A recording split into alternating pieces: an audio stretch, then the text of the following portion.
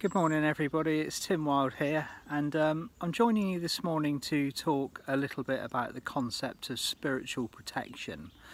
Now, I'm very pleased that this has cropped up because it's proved that the feedback that I requested from everybody is working, and it's a question that I get asked many times when I'm either working in workshops or whether I'm working one-on-one via Skype anywhere on the planet. And it's usually involves, how do I protect my energy, how do I keep myself safe, and usually at times when people are feeling vulnerable on their pathways.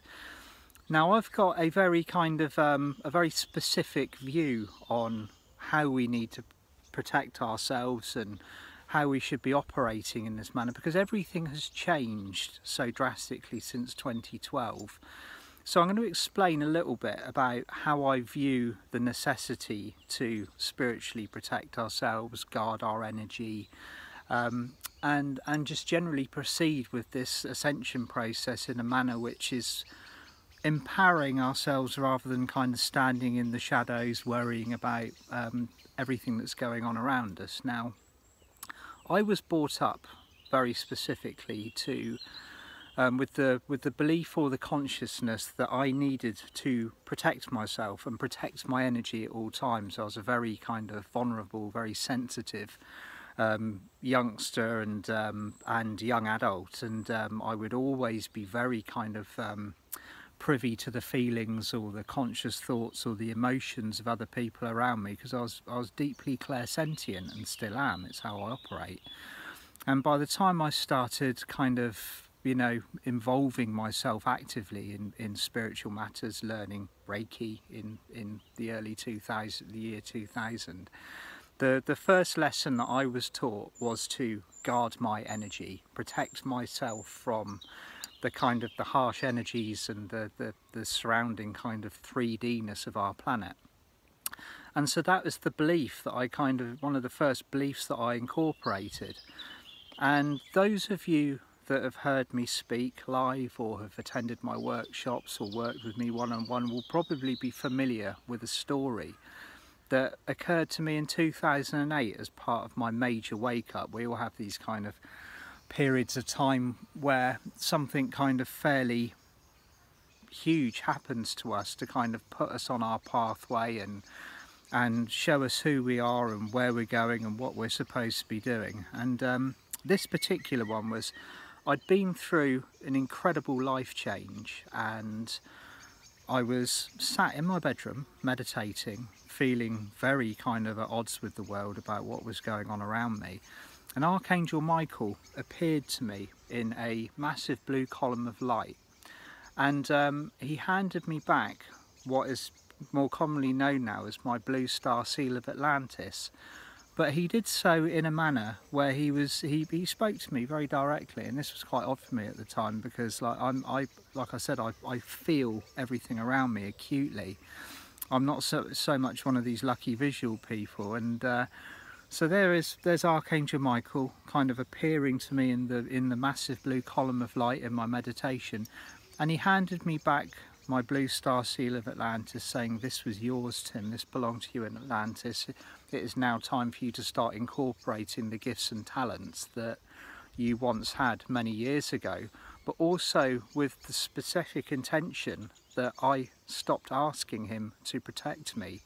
Say 50 times a day, he said, "I love you very much, but it's now time for you to stand on your own 2 feet and manage your own energy." And so obviously, as I've said in the previous video, the blue star seal kind of cocooned me in my own biosphere and allowed me to manage my own energies. And this is what I want to talk to you about this morning, very specifically, that on our path to mastery, and this includes everybody who's standing in their own light and their own power in the ascension process, we are kind of expected to be self-managing a lot more than we used to. It's the concept of protection for me has changed, spiritual protection. It became very obvious that in asking to be protected from an exterior kind of source, say calling in Archangel Michael to guard your energy, and you know, because things may be difficult for you at the time, or you're feeling vulnerable, or there's this heavy dense 3D area that you don't really want to go to but you've got to, and in doing so, in calling in this exterior protection, we're in a way handing over our power, and kind of stating to the universe that we are in need and helpless and vulnerable. Now, in the vast changes that we've experienced, particularly in the last 5 years, I mean, when I say everything has changed, I'm not meaning that in a dramatic sense. I'm meaning in a practical, it really has changed sense. Our energies are completely different. We're operating now with a much higher version of ourselves, with our 12 chakra system returned to us, the expansion of our Merkaba and our fields. And on many occasions it's been shown to me that the concept of protection is changing, and the fact that instead of needing this protection, the archangels or the masters or the benevolent extraterrestrials to kind of come and guard us like we used to, we are now in charge of the vibration of ourselves and that which is around us. So the very simple and effective way that I believe that we should be kind of almost micromanaging our environments and our own energies is to raise our light to a level that actually changes everything around us. Now, this kind of turns the concept of needing spiritual protection completely kind of upside down, if you see what I mean. Because instead of us needing to kind of, like, you know, hide away and feel vulnerable and sensitive, which many of us do at the times, there's incredible energies around at the moment. The way to deal with it, and I found this through my own personal experience, as with everything that I teach, the most effective way of changing the reality around you is to raise your light to a level that actually alters the energy structures of everything and everyone around you. So, say for example, you walk into a busy supermarket on a Monday morning, you're feeling tired, you're feeling a little bit kind of, everybody's feeling a little bit kind of, oh, it's Monday morning, I don't really want to be here. If you're shining your light, if you've worked with, say you wake up in the morning and you activate your 12 chakra systems, your heart is open, your heart is shining, and you walk into this busy supermarket or bank or wherever, and you're doing so with the conscious intention of shining your light to everybody, you will find that your surroundings will raise to your vibration very, very rapidly. So instead of you being in a scenario where you're feeling like you kind of, you know, ducking and dodging and weaving from all of these energies, it puts us firmly back in the driving seat, where we take our light, and our light is actually the catalyst for everything around us raising to a higher frequency. Now, it's almost habitual, I've found, in many cases, sort of like, you know, to need, especially when we're feeling vulnerable, when we're feeling challenged, to call in this exterior protection. And it takes some self-discipline to kind of change that kind of mental blockage almost, where we're kind of like, right, okay, I am feeling a little bit low, I am feeling vulnerable. I've had many tests and many challenges at this particular period of time, but I am going to hold my light high and bright and walk into the world and shine, and the effect will be instantaneous. You will notice that everyone and everything around you will respond to this light in a positive manner. Now, that is, to me, the most effective way of protecting, and I use that word in inverted brackets, protecting your energy. Because if you are shining, if your heart is open, if your light levels are high, no matter, you know, we can all be challenged at any moment, any time, but it is still very possible to hold your light high no matter what you're going through. Your physical challenges, your emotional, mental and spiritual challenges do not necessarily affect your light levels unless you are taking a conscious drop. So shine brightly wherever you go, and watch the reaction of the people consciously and unconsciously, and also the energy in your environment. And it brings me also to the subject, I mean, a few people have mentioned to me about kind of, I mean, subjects such as implants. I'm going to mention it. Usually I kind of steer conversations in my workshops away from anything which is what I would consider a low vibration, but this kind of thing needs addressing at the moment, because it's in a lot of people's fields of consciousness where they feel that somebody on an exterior level is interfering with their energy, or extraterrestrials, or whatever, or whoever is kind of maybe implanting them with energies, or exterior kind of etheric objects that interfere with your vibration and your light. The simple answer is, this stuff cannot touch you if you are vibrating at a higher frequency. It can only enter your fields if you have either A, given it permission to do so, B, got a contract with this person or exterior entities, or C, that you are vibrating at the same frequency as temporarily or not temporarily as whatever you are supposed to be receiving. So the trick is to keep your light high. And you'll notice that if there's any energies being sent to you that are less than savoury, if you're having a hard time with a person that has been in your life, or you know is trying to contact you on an etheric or a spiritual level, you raise your vibration, and you will notice that your fields become like Teflon. Everything slides off. Now this goes across the board. This applies to absolutely everybody on this ascension pathway.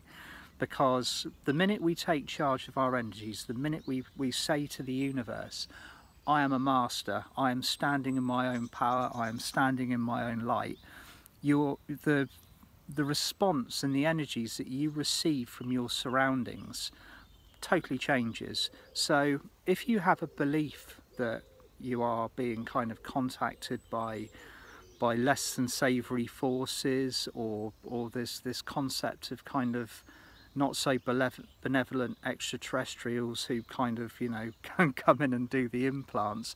I'm not saying at all that this does not happen, but it's very easy to rectify in particularly at this moment in time, because the more people that kind of take charge of their ascension process and say, look, this is my light, this is my space, and raise their frequency to this higher level, this fifth dimensional target that we're going for, this stuff just simply kind of disappears. It's no longer in the biosphere of your reality, so to speak. So give it a try, and you know, I'm here to answer any questions that you may have on this subject.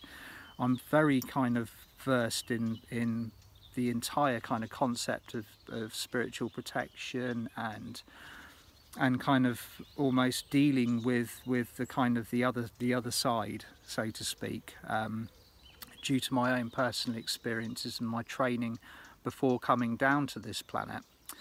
And another effective way of keeping your energy in your space very, very high, bright and clear is using crystals. Crystals, yay! Everybody loves crystals. Now, they're not just pretty garments or tools or decorations. They are a working facet of our life.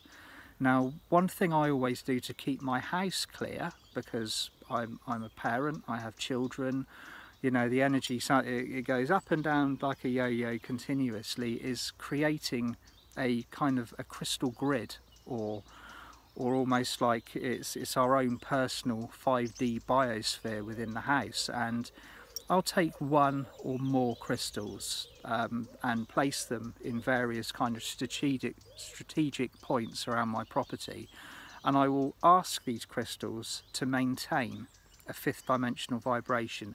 It's very simple. Working with crystals is not complicated. They respond to your intention.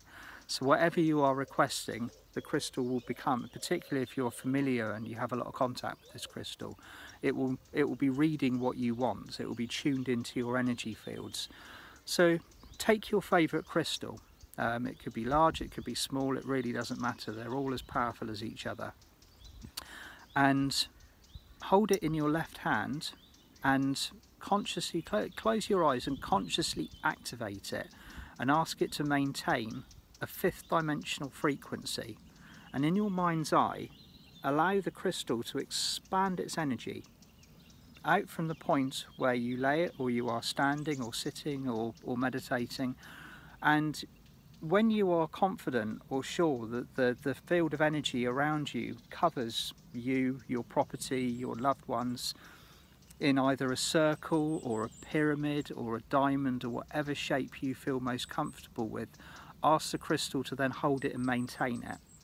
And you will find that the crystal will then have projected a conscious field of light and 5th dimensional energy around you and your property.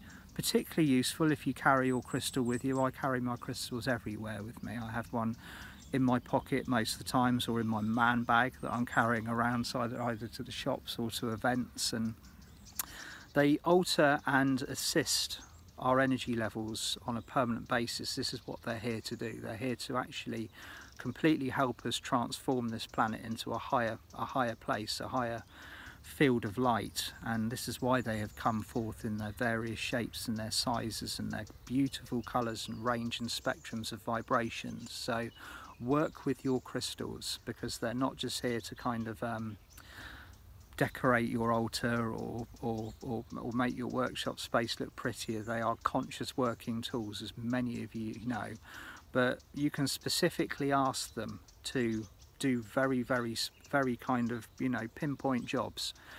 And so if I want to say, therefore, if I want to keep my house I use a pyramid. I tend to use a pyramid shape because it's a geometry I'm familiar with, and it's also very kind of, it's very protective as well. So I tend to activate a pyramid within the centre of my house that covers all bases, north, south, east and west, pretty much every 2 days, to make sure that the energy is continuously 5th dimensional, not just for me but for my family as well, because people come and go, they bring in energies, and you'll find if you've got this field of light around your property, anything that you don't particularly want in your house will be kind of like hung on the door, waiting for them when they leave. So that's another way of doing it. And so this is me talking about spiritual protection this morning. Our best protection is to walk into the world, whatever we're doing, with our very shining, very bright open hearts, and watch everybody else around us raise to our frequency. The concept or the need to kind of withdraw from reality is one that's very familiar with me. I went through a long period of time where I simply felt that I could not cope with the vibrations of others, and it wasn't until that I mastered my own reality, my own vibration, that it became a lot easier for me to kind of, you know, integrate with this world, this beautiful, varied, rapidly changing world that we all live on. And it all started with this conversation that I had with Archangel Michael that very memorable morning, where he handed me my blue star seal of Atlantis and told me to manage my own energies and step into my mastery. And that was really the start of my major journey, and also brought me back to all of my gifts and talents that I had in Atlantis. I mean, I'm only really, even with everything that I have on my website, scratching the surface of what we have available to us over the coming years, and it's exciting times. Now, if you want to know more about the Blue Star Seal, or now the Gold Star Seal, which I covered in one of my earlier videos, go to my website www.timwilde.com, or visit my Facebook page. My Facebook page is very active. I'm continuously on there and posting updates and ascension information, and it's Tim Wilde Practical Ascension. So come and drop us a like, say hello, and if you've got any questions, then that's what I'm here to do. I'm here to answer and kind of crunch down sort of what seem like insurmountable problems into manageable, structured form, because this ascension process, it can be challenging, but it can also be it's a lot of fun once we master the energies of this planet. So I hope you all have a lovely day, and I'm looking forward to any feedback on this, because this particular question is one that has been posed to me many times. So keep your light high, bright and clear, keep your manifestation sharp, and go out and enjoy the world. You know, we're not here to hide our light, we're here to shine brightly. So lots of love to you all, and I'll speak to you soon. Bye bye.